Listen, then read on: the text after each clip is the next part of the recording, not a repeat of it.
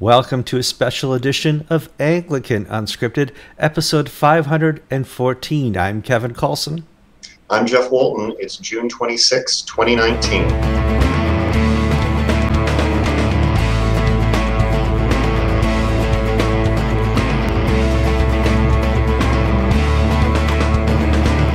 Yes, I have a special guest on. We're going to talk about the ACNA Plano Convention. Well, what do they actually call it? Assembly? Mm-hmm. That's what it's called. Yeah, Provincial. I did not get to go. George couldn't go. It was a busy time for us. And so we do know who went, who's a reporter, and he's graciously accepted to talk to us about it. Before that, please like this episode, share the episode, comment on the episode. If you had not subscribed to our YouTube channel yet, it's time to subscribe.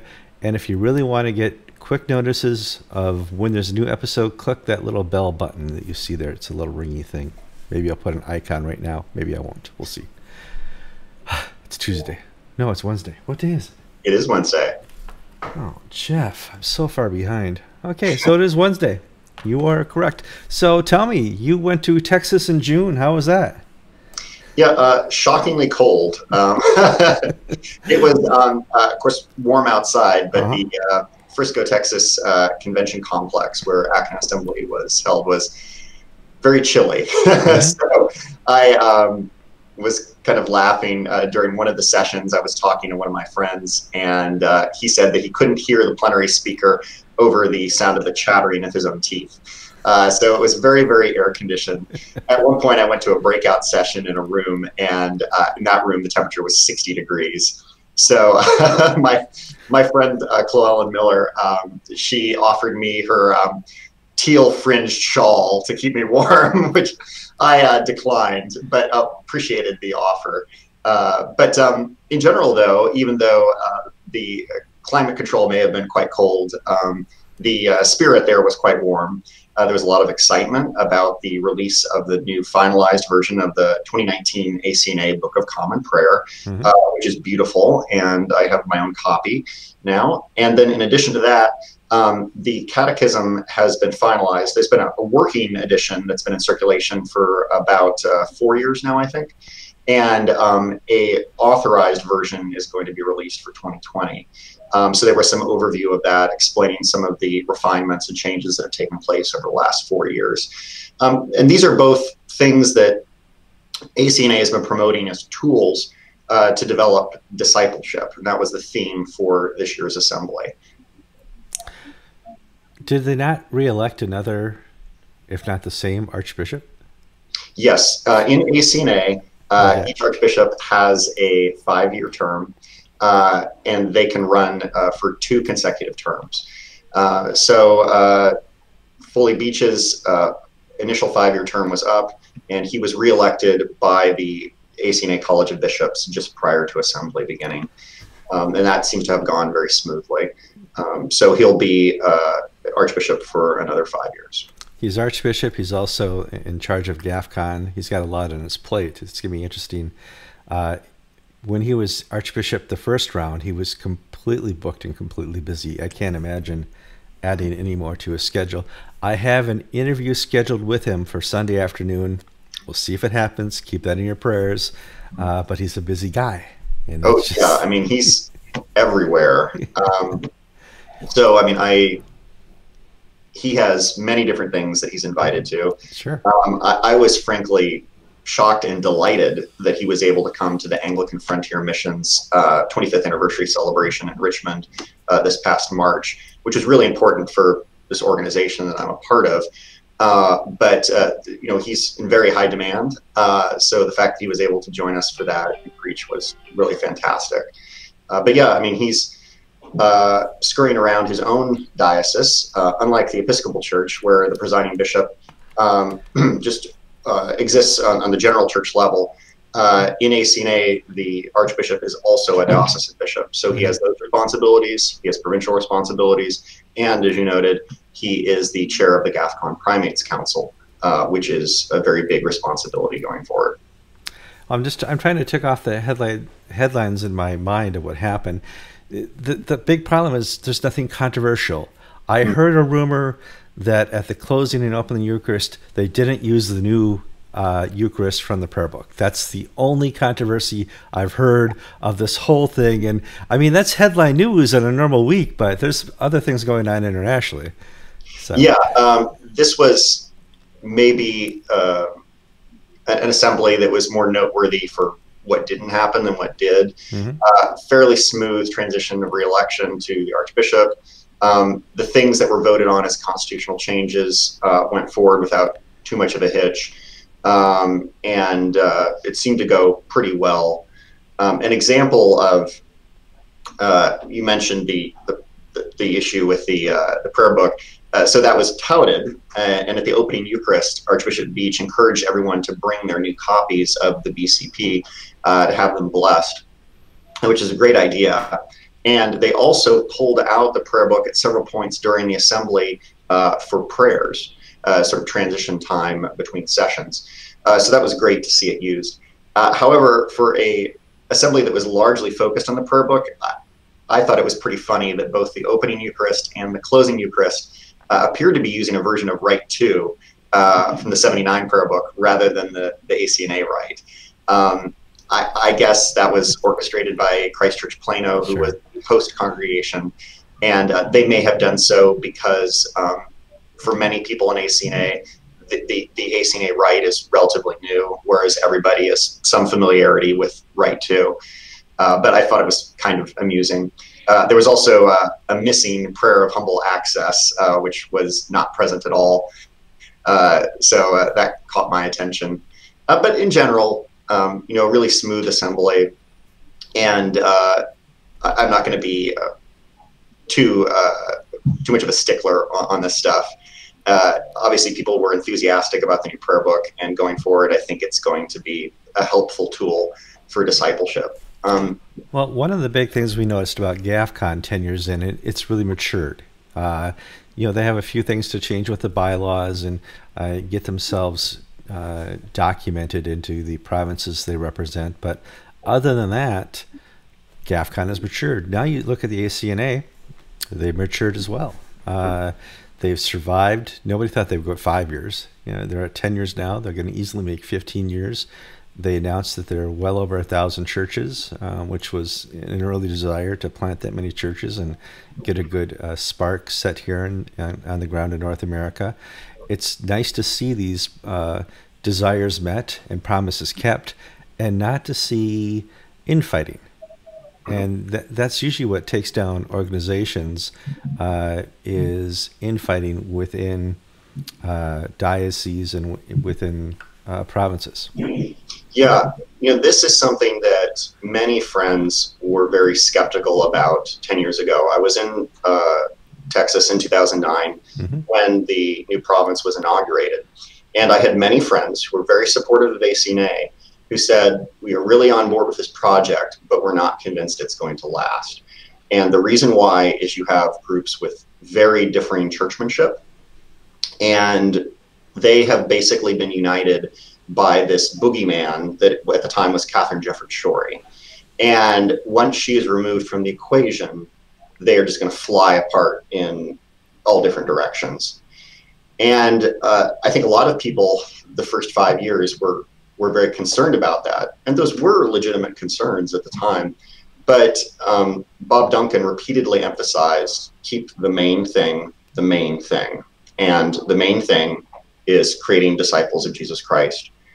Other things are sometimes important differences, but they are secondary, and we can navigate our way through them. And obviously, those haven't all been resolved. Obviously, women's ordination continues to be a significant source of tension, and that's not going to go away anytime soon.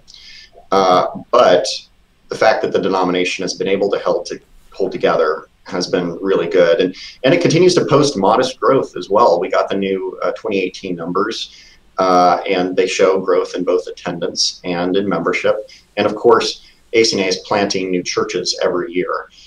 So last year, in 2018, ACNA planted about one church every 10 days.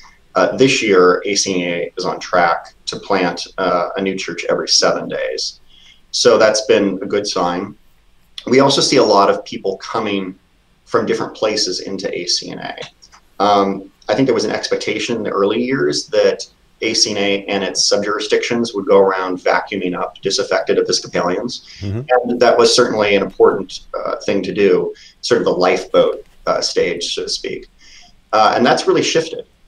In my own congregation, which was planted in September, which is one of the newer church plants, I would say less than a third of the people have ever darkened the door of an Episcopal church. The vast majority have come from outside of our Anglican tradition, but have been drawn into it. And that's who we see is coming into ACNA today, are people who are unchurched, dechurched, or people who come from evangelical traditions. In our church, I think the last Episcopalian was 4 or 5 years ago. We're getting the Methodists, the Lutherans, disaffected United Church of Christ people. They're filling up the pews. They're not. I mean, if you haven't left TEC by now, you haven't left TEC. And good example is Albany. Let's talk a little bit about some new bishops. We have a new bishop in Maine and a new bishop in Michigan, and they are heroes to the cause of checking the boxes of being politically correct and social justice warriors. And I wanted to talk about the God now has a new gender, and it'd be kind of cool to talk about the new bishop of Maine. So this last Saturday, Thomas James Brown was consecrated as the new bishop of Maine. This is noteworthy for a few reasons. One is that he is a partnered gay man in a same-sex marriage, and he is the first person who identifies as gay, who's in a same-sex marriage, who has been placed in leadership of a diocese since Gene Robinson in 2003. So that's pretty significant. There have been a long time. That's 15 years. A lot of gay nominees for the episcopate since then, but none that have been elected to a diocesan role until Brown. Mary Glasspool was elected in 2009, and she is in a same-sex marriage, but she was elected as a suffragan, and she now serves as assisting bishop for the diocese in New York. So it wasn't the same as being a diocesan. And this is noteworthy.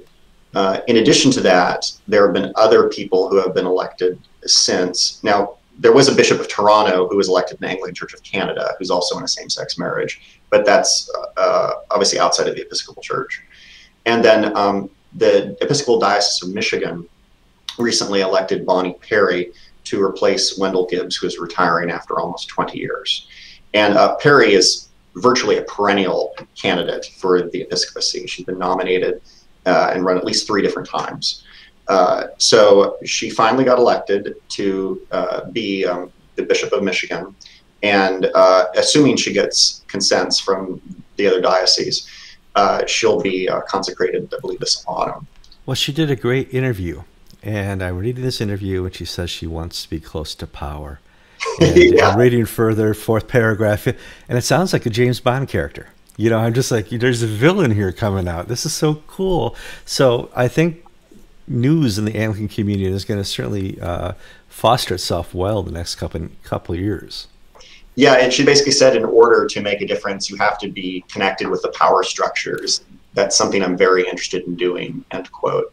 And that's what she said in an interview with Detroit Free Press, which I thought was kind of amusing because it really made it seem like she should be a lobbyist or someone in a public policy position. But that fulfills the desire of TEC. TEC wants to be the religious UN. Yeah, I mean, she was definitely, what was the first thing she talked about in that article? She doesn't spend a lot of time talking about evangelism. She talks about basically, unjust power structures and basically political engagement. And I think that's how she understands her ministry. But she's always been controversial, and she'll continue to be in her new position, assuming she gains the necessary consents. But going back to Brown, he is somebody who also checks other boxes. I was looking through his resume, and in addition to having a lot of experience in leadership in the Episcopal Diocese of Vermont and Massachusetts, and then the National Church as well, he also served with Planned Parenthood. So from 1990 to 1994, Brown was director of education for Planned Parenthood of South Central Michigan, which of course is an affiliate of the largest abortion provider in the United States. That sets the bar very high. Yeah. Basically, the next bishop is going to have to actually be an abortionist now to top that one. I think you would probably need to have that, yeah. So, I mean, this just shows there's a lot of different boxes that are being checked. He's very connected to 815. He served as secretary on the General Convention Committee for the nomination of a presiding bishop, which led to Catherine Jefferts Schori becoming presiding bishop in 2006. And he's been in a number of different leadership roles in the national church. So it's not surprising that he would end up becoming a diocesan bishop. But during his consecration service, which was this last Saturday in Portland, Maine, most of the service was actually pretty normal. They opened up with the hymn, "The Church is One Foundation." There was a Charles Wesley hymn in there. They recited the Nicene Creed. So I was like, oh, this isn't so bad. But then when we got to the Nicene Creed, in the service bulletin, it is printed normally. But in the version that Brown led the congregation in reciting, he identifies the Holy Spirit as a she. So he basically has decided to unilaterally transition the Holy Spirit to be a she. And I thought that was kind of interesting. I mean, the Nicene Creed hasn't been significantly altered, unless you count the Filioque clause. It hasn't been significantly altered since the Council of Constantinople in 381. Yeah. So the fact that the Episcopal Bishop of Maine has decided to unilaterally take his editing pen to it, I thought said something. And that's pretty significant when you decide to go in and alter the creed. That language was very carefully introduced at Nicaea and then perfected between then and Constantinople a few years later. So the idea that he would just go in and change it to make what is effectively a statement to the current cultural moment that the United States is in, I think says something. Well, it's news and further news and future news for us. Jeff, I want to thank you for your time. I'm running up on an appointment I got to go take, so we can't sit and talk too much longer. What's your next event you're going to? Yeah, I'm on an ACNA Executive Council, so I'll be headed down to Greensboro for that in August. And then the thing I'm really excited about in September is new wineskins for global mission. Some of your viewers might remember this as the Episcopal Church missionary community for many years. And it meets every 3 years. It is unique in that it brings together people from ACNA, overseas Anglican jurisdictions, and the Episcopal Church together in one place. So you have a lot of mission-minded folks that come together who are all working on the same page to spread the gospel. And I'm really looking forward to that in September, and that'll be in Asheville, North Carolina. In all my travels, new wineskins is one of my favorites. Definitely, I'll be there as well. We'll be videotaping for Anglicantv and posting live feed if Asheville, North Carolina has good internet, and they do, on Facebook for new wineskins. I'm Kevin Kallsen. I'm Jeff Walton. And you've been watching Anglican Unscripted, episode 514.